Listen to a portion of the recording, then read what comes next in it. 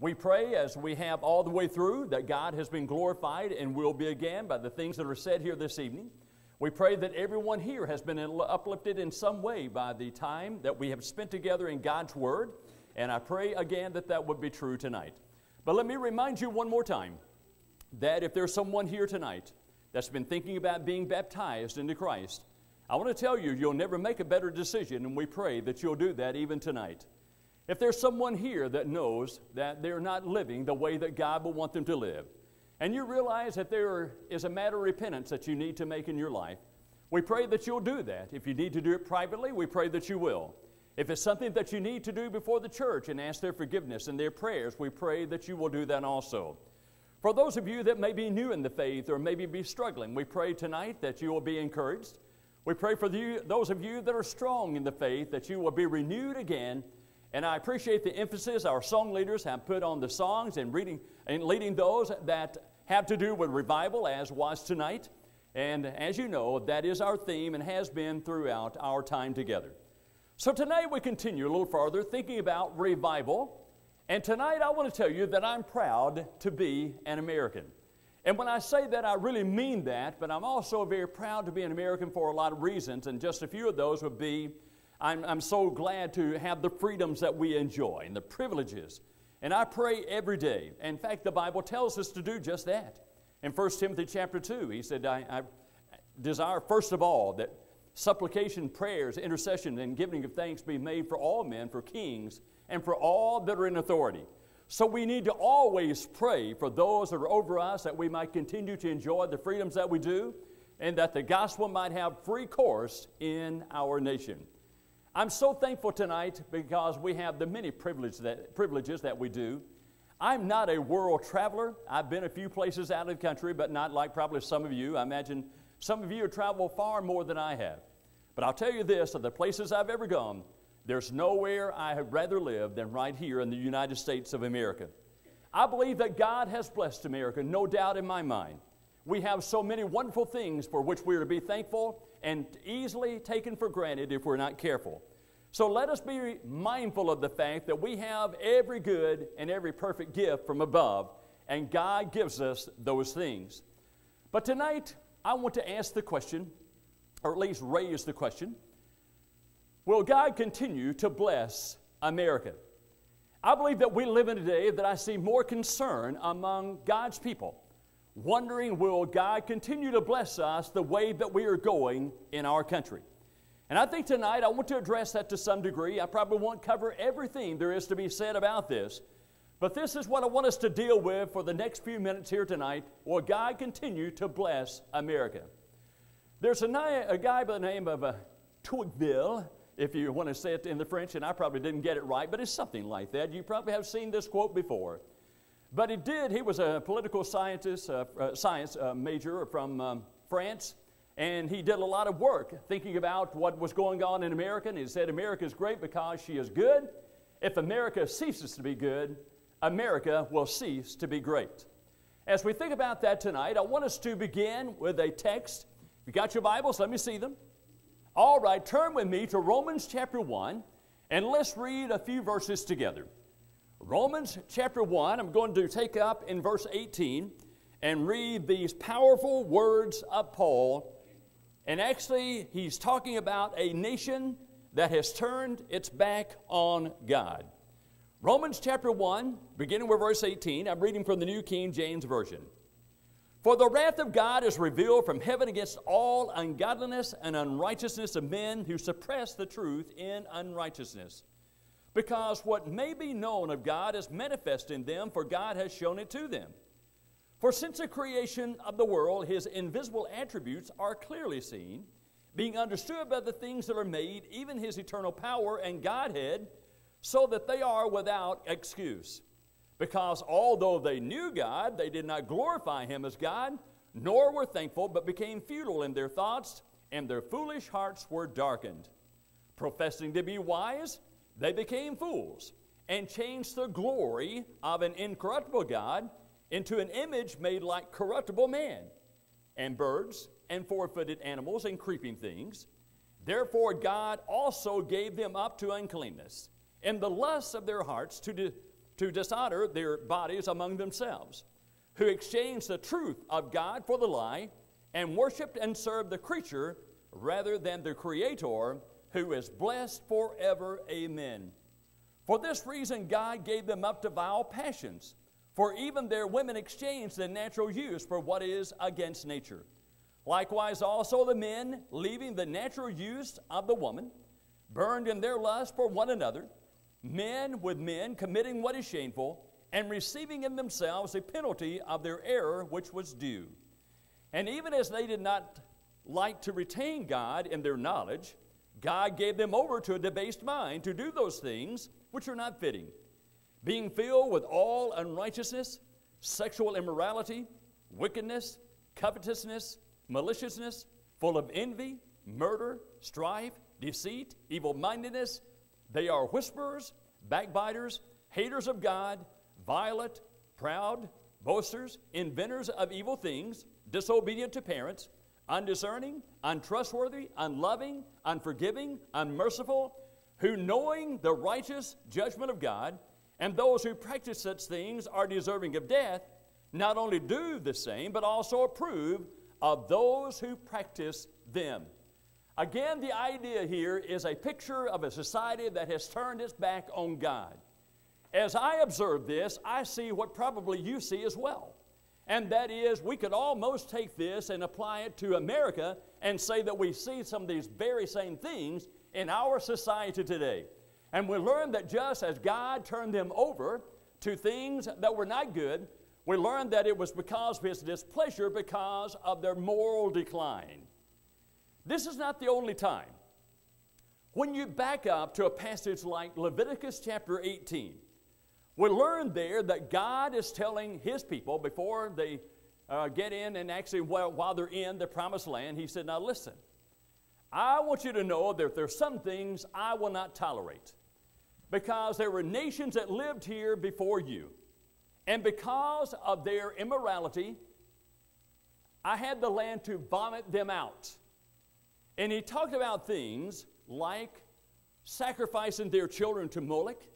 And it's hard for us to believe what they did, but we learned that there was this image that they had that was made out of bronze that was hollow, and they would set fire under that thing, and they would get it blazing hot, and the people will go out there that wanted to sacrifice their children, and they'd go up, and then the priest would throw these babies onto the arms and just sear them and kill them almost instantly, but yet they saw that as being something they were doing and honoring a God. I wonder, when we think about several, or a few thousand, I should say today, babies that lost their lives at the hands of an abortionist. I wonder if God doesn't look at that in pretty much the very same way. And as we think about the immorality that is going on in our world, the very same thing was said in Leviticus 18. And God said, if you engage in those kinds of things, just like the land vomited out those that were doing these things beforehand, it will vomit you out too. That's why when we see the things that are about us, we raise the question, will God continue to bless America? What has led to the state of moral decline that we are in our day and time? I suppose the list would be far too long for us to elaborate on everything tonight. But I want to bring out some of the bigger things that we see, and some of the things that I think even in many of our lifetimes that have happened, that have led to the moral decay that we're in right now. In 1962, there was a ruling by the Supreme Court of our land that said no longer are we going to allow prayer in school. I remember when I first started school, which was in 1962. Of course, I started when I was really young, but when we started there in 1962, I can remember it was a daily practice that our teacher had us to get somebody to get up and have a Bible reading, and we would have a prayer. But yet we learned in 1962 that the highest authority in our land, the Supreme Court, said you can't do that legally anymore. And although there were a lot of us that were against that, and we thought it was a bad thing, and it is a bad thing, anytime you take God out of anything, you're always headed for trouble. Because righteousness exalts a nation, but sin is a reproach to anyone. And we learn that when we take God out of anything, we're always headed for trouble. There have been a lot of people that have looked at the morality of our young people since 1962.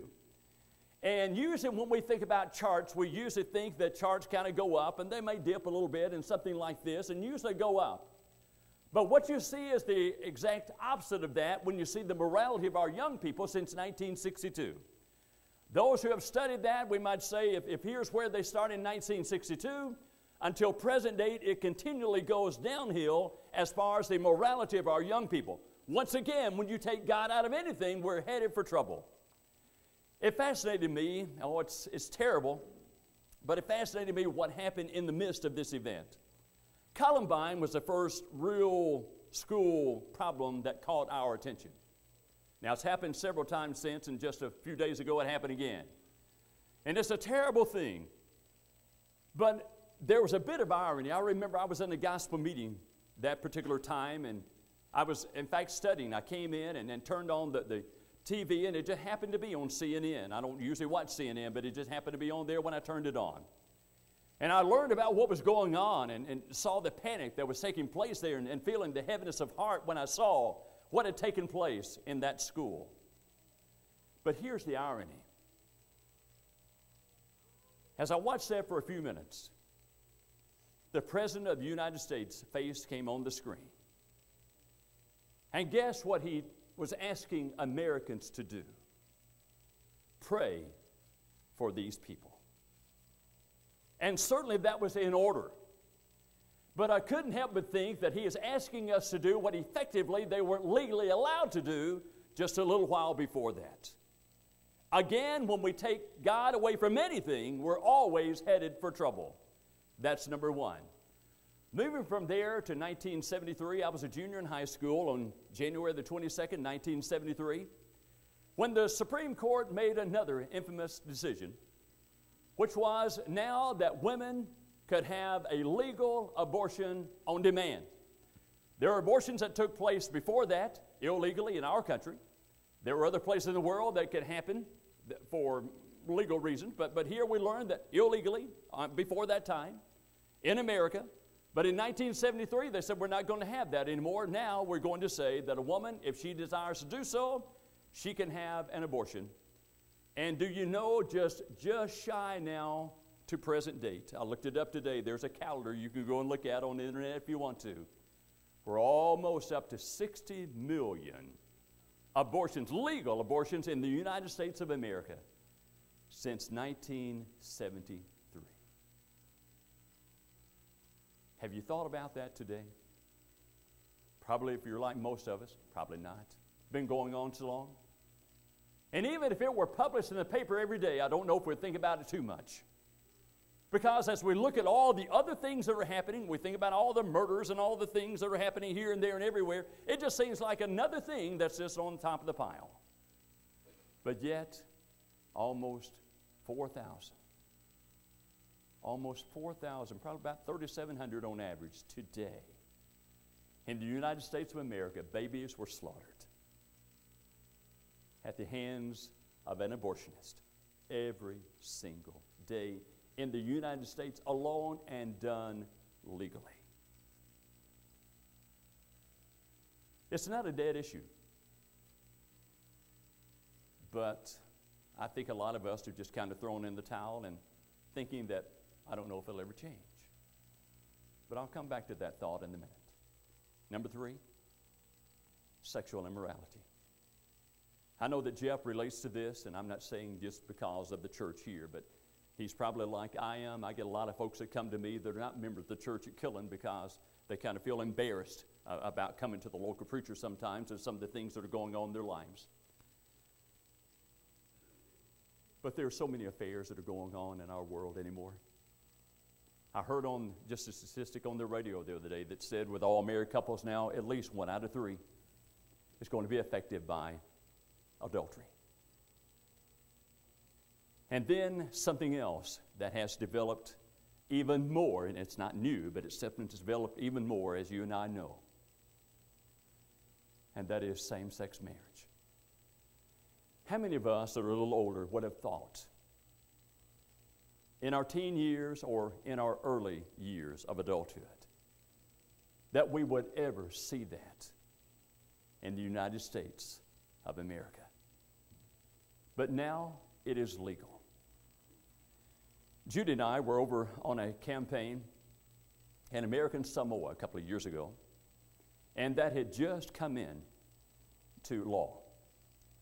And the first day we were there, actually we got in there on a Friday night, and then the next day, before we really started work, and we worked hard while we were there, but they had the church to get together with some other ministers that were in the area, and we met out in a little park. It was just kind of get to know each other because we were going to be working together very closely for the next week. And as it is in a lot of island countries, the preachers hold quite a bit of sway. And I'm not saying it's all bad, I'm just saying that's the way it is. But they were kind of out there by themselves, and they motioned me to come over. And so I went over, and they were very kind and very gracious, but they're very straightforward. They didn't mince their words.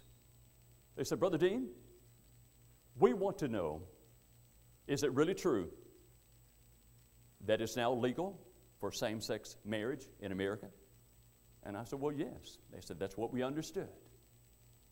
Their next question, where were the Christians when all this was going on? I answered that the best that I knew how. I said, well, it wasn't like we were all asleep. There were some folks that were actively involved trying to do something.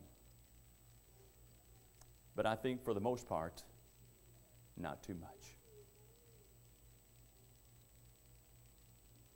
Have you ever thought how many practice homosexuality here in the United States alone?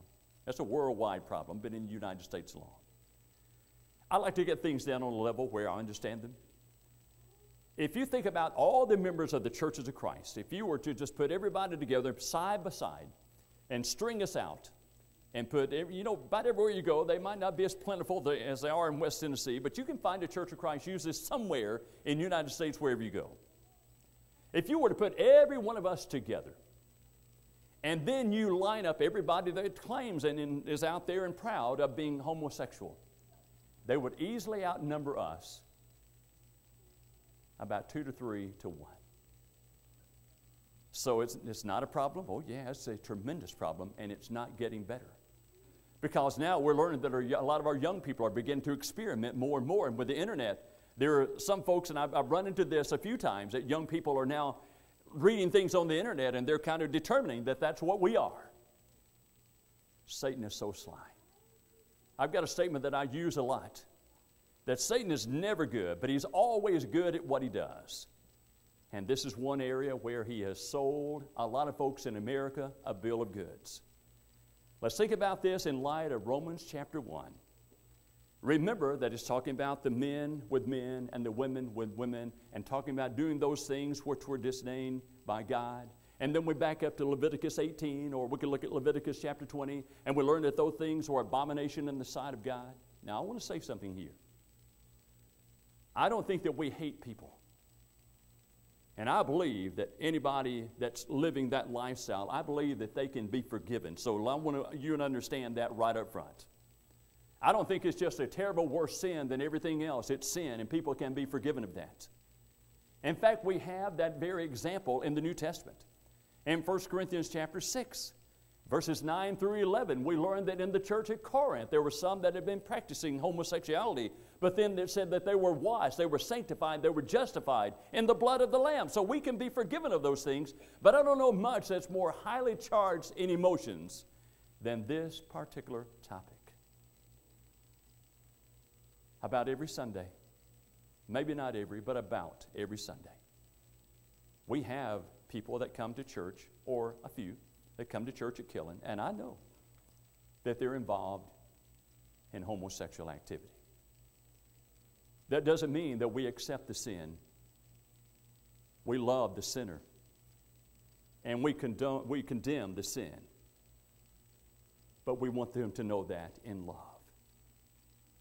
And we want to know, anybody to know, if they're living together, as many folks do in our day and time, that we love them. We can't love the sin. But we want them to know that there's a better way, and that is God's way. But yet these things have become so prevalent in our society. I'm afraid that sometimes as Christians we just kind of turn our head. We don't approve of those things, but we kind of turn our heads because it's going on so frequently in our world. Not only this, but as we move on to the next point, if you'll move me on, brother, not only sexual immorality, but we learn there's also been a breakdown in family life. When I was a kid, isn't it amazing how things change so quickly over time? When I was a kid, if there was somebody that was going through a divorce, you remember that it wasn't talked about loudly. In fact, it was one of those things you almost whispered when you said to somebody else. But there again, has become so commonplace to have broken families in our day and time. And I told you, we're not exempt from that either. We've got it even with our own kids. And it's sad and it's bad.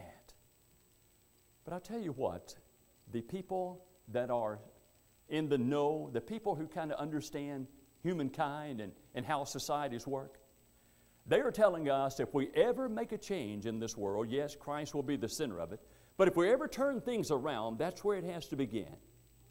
We've got to begin with our families. We've got to have strong families, and we've got to have mamas and daddies that are committed to one another, and they stay in love, and they stay together, and they make it work, and they raise those kids in the nurture and admonition of the Lord.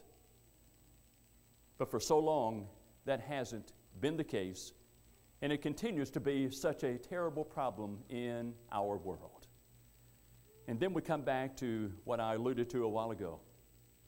I think another thing that has led to a great decline of morality in our world is not that churches or even Christians for the most part have approved of those things, but we haven't stood up to be counted.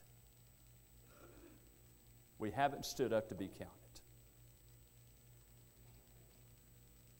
Now I want to ask you something. I'm going to challenge you and me. I told you every sermon begins with me. When same-sex marriage was on the table in our country, I want to ask you, what did you do? What did you do to try to stop it? You know it's wrong. I know it's wrong. What did we do? I'm not saying nobody did anything, but I'm not so sure we did much.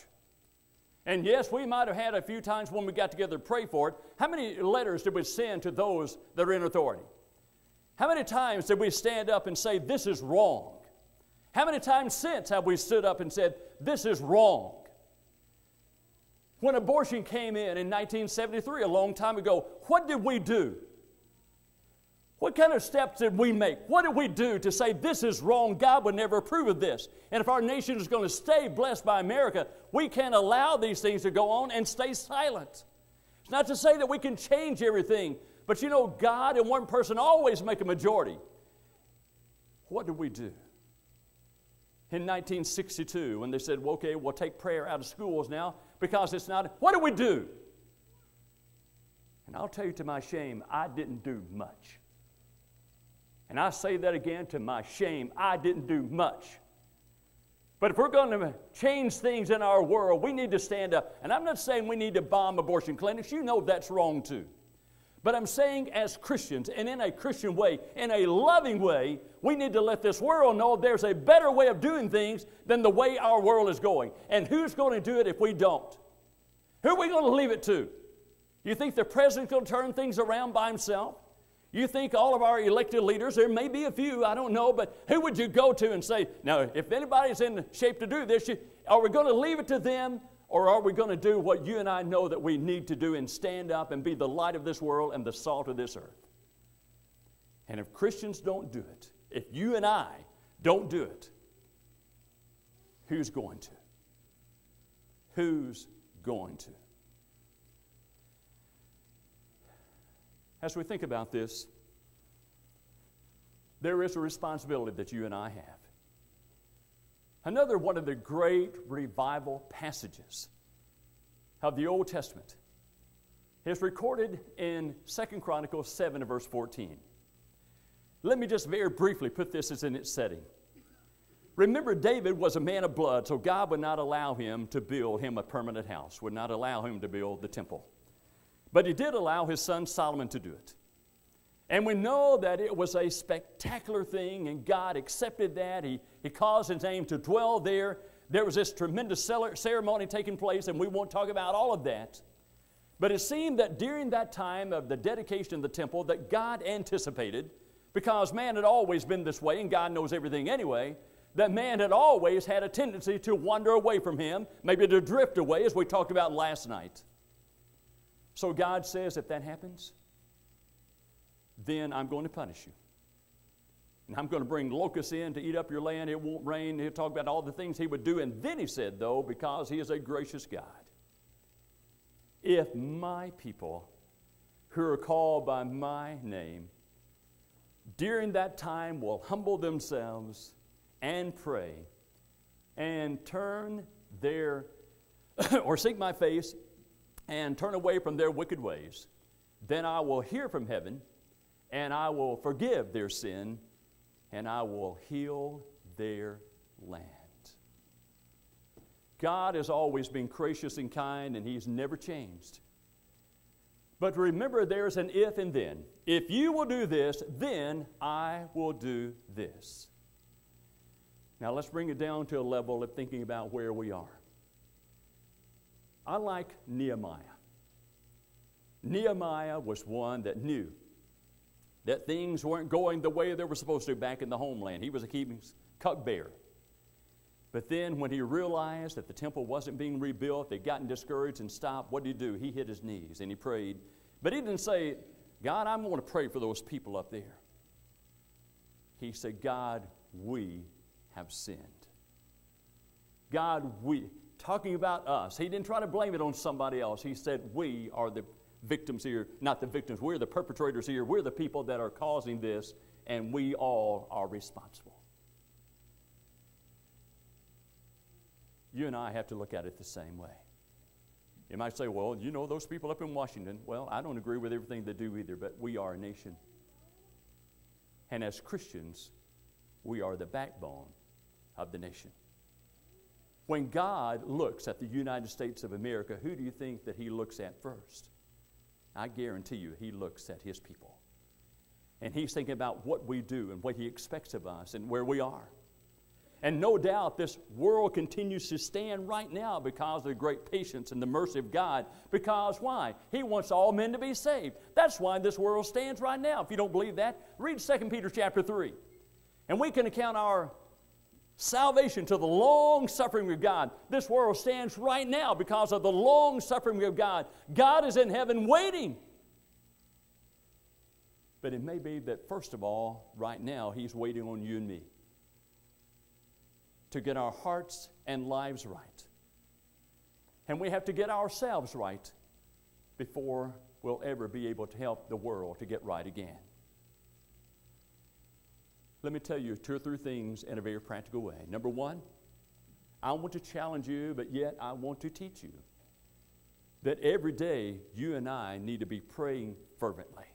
I believe in the power of prayer. Again, 1 Timothy chapter 2. We need to be praying fervently for not only our president, but for all those that are in authority, that we might continue to have the freedoms that we do. And not only that, pray that they can find their wisdom in God. And if we're not praying that, we need to start right now. Number 2, listen carefully. I don't want to get political, but I want you to listen carefully. There are things where God has blessed us in this country that we are allowed to do as Christians, and we need to exercise our right, and one of those is to vote. To vote. And I'm not going to stand here and tell you which party and that's not my business. I told some of the guys the other day, we're eating together, I said, my party is the God party, the G-O-D party. And until we Christians get that in our minds and realize that morality counts more than anything else, we are still in trouble. Because I know some folks, and it doesn't matter which party you want to take, they're going to vote for whoever it is in that party. I don't care what they think, what they say, what they do, and that's not right. But you and I can make a difference. A lot of elections, and you ought to know this, a lot of elections or decisions about things, even sinful things, one vote makes all the difference. One vote. And you know that from something that has happened here. And if you just had two Christians that were going out there and have done the right thing, you wouldn't be having some of the problems that you are now. It's not always easy. Let me tell you something that happened to us. Didn't have to do with voting per se, but something that happened to us here just recently in our county. We have 67 churches of Christ in Lauderdale County, Alabama. And many of those are quite large. It is said in the Shoals area, at least at one time, per capita, there were more members of the churches of Christ than anywhere else in the nation. Now, I don't know if that still holds true or not, but it was true at one time. They say about 10,000 in the Shoals area that would claim to be members of the churches of Christ. So the influence is pretty heavy there, as you might imagine. Not saying that we can do better. I'm just saying the influence is pretty heavy. But year before last, it was this time of year. High school football. And some of you know kind of how these things have played out. That you have the national mandates that are handed down, but then there was, at least in our area for a while, they said, well, we can have prayer before a football game if it is student initiated. One man got involved with freedom from religion. He stirred up a hornet's nest with some people. And because of one man, no longer is our county allowed even students to lead a prayer before a football game. But I ask the question again, where was I? Where were the Christians when these things happened? And I'll tell you what it came down to, and here's the challenge. And we're going to have to deal with it. Maybe not today, but it's coming soon, probably every one of us. Here's what it came down to. There were Christians that were very disturbed by that. And they started to counteract that legally. That's the only way you can combat these things. But they realized they were dealing with some deep pockets. And even though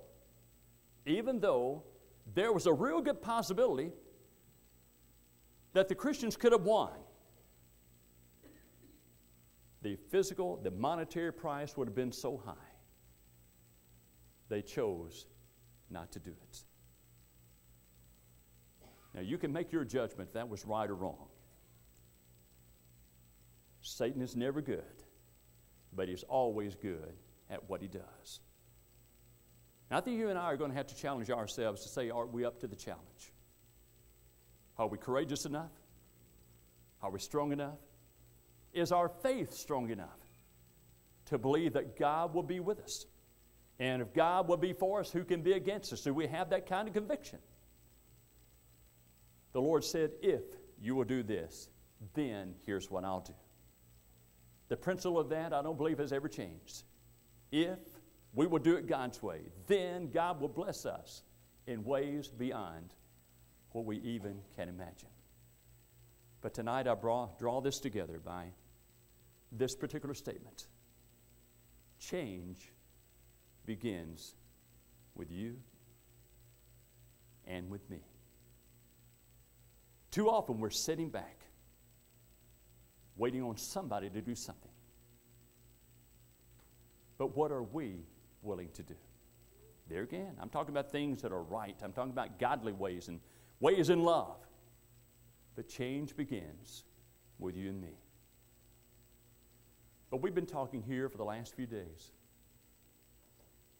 If we are complacent, if we're just coming in and filling the pew, if we're just kind of walking around like zombies spiritually in this world, then we're not going to make much difference. But if we're people that are convicted, people that live what we say that we are, that we belong to Christ, and that we're about doing His work in this world, then we'll make a difference in this world too. And the challenge comes back to you and me. Are we ready to do it? Are we ready to stand up and be counted? Are we ready to tell others about Jesus? Are we ready to show them that there's a better way in this world than the way this world is going? Are we willing to say there's a better way that our nation can function? And if we don't turn things around and start doing things in a different way, there's a very good possibility that it's too late for America, that God may deliver us and the Lamb may vomit us out. Do we really believe that? We do if we believe God. But to answer the question, is it too late for America? I don't know.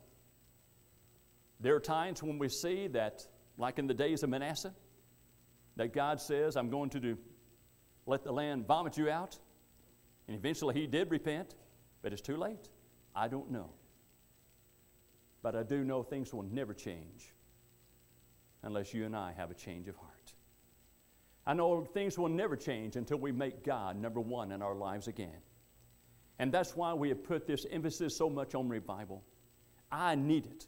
You need it. We all need it as God's people. We need to say God has to be number one. And when He is, it makes all the difference in the world. You've heard the old illustration, but let me tell it just one more time, and I'll bring this lesson to a close tonight. One time there's a guy that came home,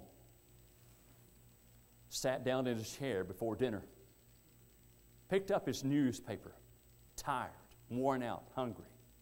He just wanted to have a minute to just sit there and read his paper. But he had a little boy that was so tickled to see Daddy home. And the little boy keeps running up to him, and he keeps interrupting, and Daddy, and look at this, and Daddy, he's trying to get his attention because he wanted Daddy to see what he was doing. After a while, Daddy turned over to another page in the newspaper, which he hadn't gotten much out of anyway because the boy kept interrupting him. And he saw that there was an ad on that full page of a globe. It was the earth. And he thought, I've got an idea. So he pulled it out of the paper and he tore it into several pieces and he put it down on the floor and said, here, son. He said, I got a puzzle. I want to see if you can put this together. He thought that'll keep him busy for a while. Started reading his paper and hadn't gotten but another paragraph or two, and he said, Daddy, I'm finished. And he looked down, and sure enough, the little boy had put all those puzzle pieces together, and there it was. He said, son, he said, I'm proud of you. He said, how in the world did you ever get that put together so quickly? He said, well, Daddy, he said, I found out there's a picture of a man on the other side. And I found out when I got the man right, the word was right. I've always liked that because that's the way it is.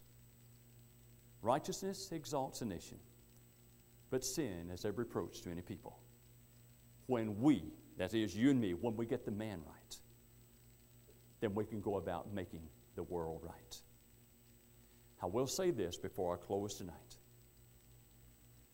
I do know a few people that are kind of making inroads into some of the things and knowing what's going on in government.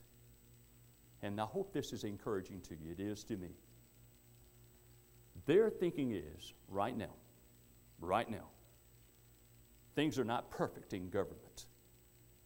But we have probably the best chance right now of reversing Roe versus Wade, perhaps even overturning or reversing same-sex marriage, than we've had since they have been law in this country.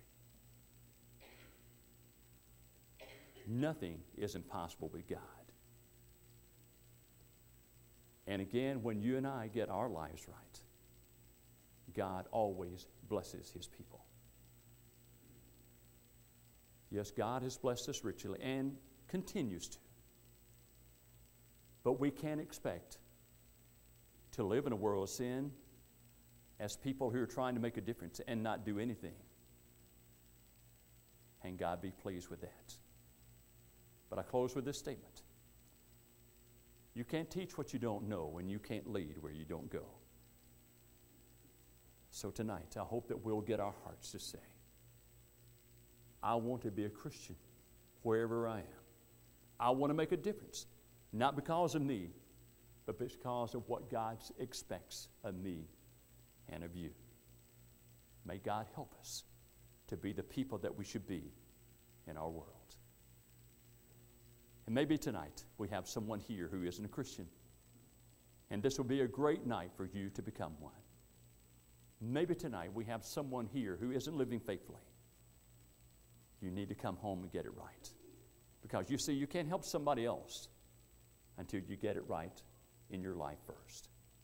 As we sing this song of encouragement tonight, if there is anyone here who is subject to the Lord's invitation, would you please come while together we stand and sing?